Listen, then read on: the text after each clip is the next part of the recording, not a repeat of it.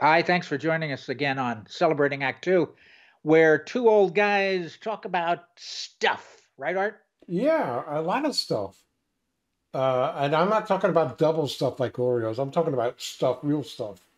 Real Uh, stuff, yeah. Speaking Good about stuff. real stuff, it seems to me that every couple of years, and I know this is one of those every couple of years, you make a pilgrimage to the old country. In your Oh, case, yeah. a number of city Oh, yes. states. Yes, the Uh, old country. but this Oh, year, yeah. and I know that every so often you go to see some relatives you haven't seen in a long time, but have you ever really started to deep dive into maybe lost members of the tribe, of the Coleman tribe? Interestingly, we have a pretty big family when you go back. There were only three kids in my family, but my mother came from a family of nine children. So you can Mm, imagine on that side, I got lots and lots of cousins. And of course, it's easy to lose touch with people. So over the years, with the nine kids, first of all, you can imagine that the first of the nine children was about 20 years older than the last of the nine children. right. And by the way, just as an aside, unlike generations past that didn't tend to move around so much, everybody tended to stay in the You bet. same general part of the country. So you knew them. And then as people migrate to different parts of the country, you begin to lose touch Yeah, with certain sections of the family that you might otherwise have been in touch with. sure. And our generation probably moved a lot more than the previous generation. Right. So at this point, all of my cousins, not only are we some of us 20 years apart, but the older cousins are a bunch of them are dead already. Right. And a lot of the younger cousins are, just now having children, and their children are having children. So I'm kind of in the middle, but not quite.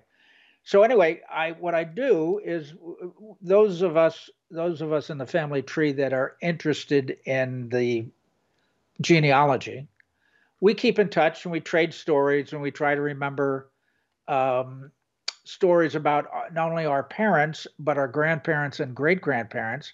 And Mm. there's family history. Every family, you can trace it back at least a couple of generations. And so what I've done is I've this year, because I'm heading to New York for a genealogy trip, if you will. Oh, This year, I've contacted some cousins that of course, I knew about, but have never met. And it's pretty interesting. So I'm going to meet some cousins in New Jersey from my mother's side of the family. They are the children of one of the oldest, they're the grandchildren of one of the oldest brothers and sisters of my mother's side. I'm going to meet a cousin from my father's side of the family, who, by the way, I only met 10 years ago. hmm. First time ever, met 10 years ago.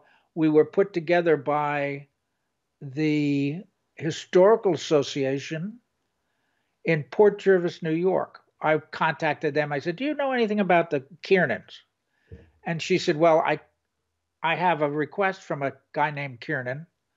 But I said, could you give me his phone number? She said, well, I can't do that. But I said, well, call him and ask him if he'd call me. Here's my phone number. So this historical association and the library in Port Jervis, New York, put us together, long lost cousins, didn't even know this guy existed. And 10 years now, we've been keeping in touch. We're going to meet again. Hmm. And let's see, I've got a bunch more, but one cousin is my grandfather's brother's niece, maybe grandniece, something like that. And she just found our side of the family, if you will. We don't know why the two brothers, her grandfather and our grandfather, might have been estranged from each other, but it appears that they were because nobody kept in touch. Hmm. So there's a lot of meeting going on, and I'll report back on it. Because genealogy, you know this, Art, you're pretty good with your family history. Yeah, we are.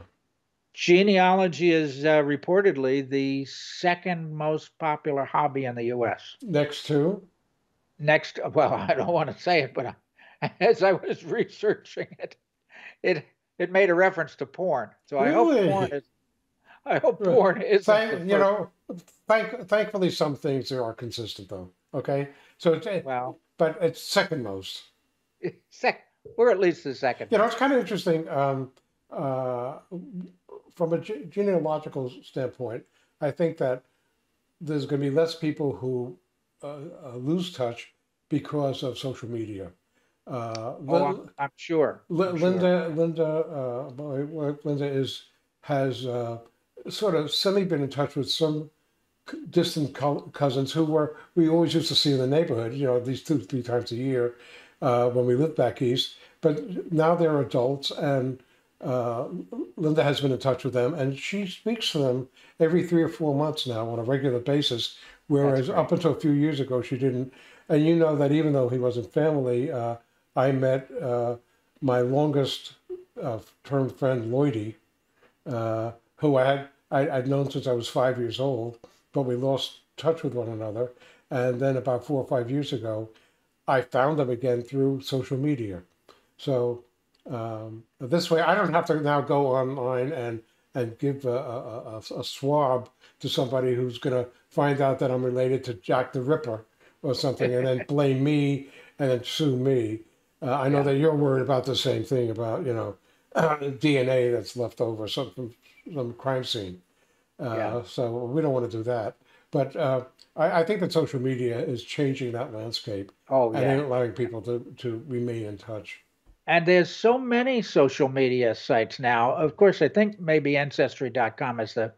the most famous, but there's three or four A that are 23 and really Me, good. 23 and Me, but many of those things are finding relatives and lines back to Europe or Africa or Yeah. wherever your lines take you. So as Yeah. opposed to the families we've grown up with and have lost touch with, that's really more Right. what you're in search of right now. Well, that's what I'm kind of searching for, and I'm still missing my Coleman cousins. I don't know where they are. Five girls. Wish I could be in touch with some of them. I Mm. hope they're all healthy and well. But I'd love to be in touch with them. I'd love to find them and meet with them again. Okay, so anybody, Coleman, from what area of the world were these? Well, New York. New We're York? we're an old New York family. Okay, so an old New York family, if you know Coleman, cousin Coleman. Even if you're not a cousin, if your name is even close to Coleman, Colewoman, doesn't matter. Okay, get in touch with You're not. us. I don't think you're helping, Art. Oh, I'm not. But Anyway, so listen. on your when you get back from your trip, so we're expecting a full report of how these meetings went. I will let you know how it goes because, again, just in general, genealogy is kind of a fascinating thing. And I think it's something common for most people. It's obviously the second most popular hobby. Hmm. But I would recommend to everybody to go on to, pick your genealogy site that you like best. Go on, register, sign up, and you never know what you're going to find. If nothing else, your kids will have a record for you. You're leaving for them. So I recommend that, particularly at our age. When do you suppose art?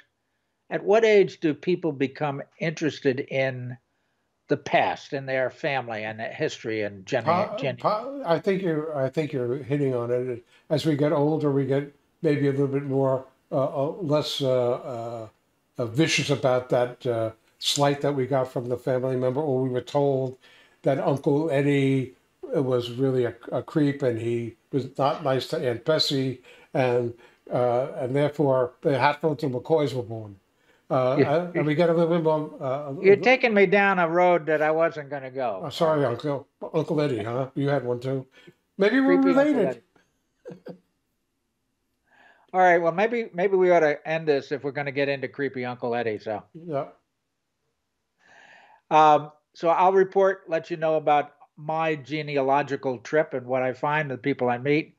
And meanwhile, I recommend that everybody take a look at your family history, get in touch with your relatives, stay in touch. For more on Celebrating Act Two, visit our webpage, follow us on Facebook, subscribe to us on YouTube, and tell your friends. Celebrating Act Two is the user manual for the second half of your life.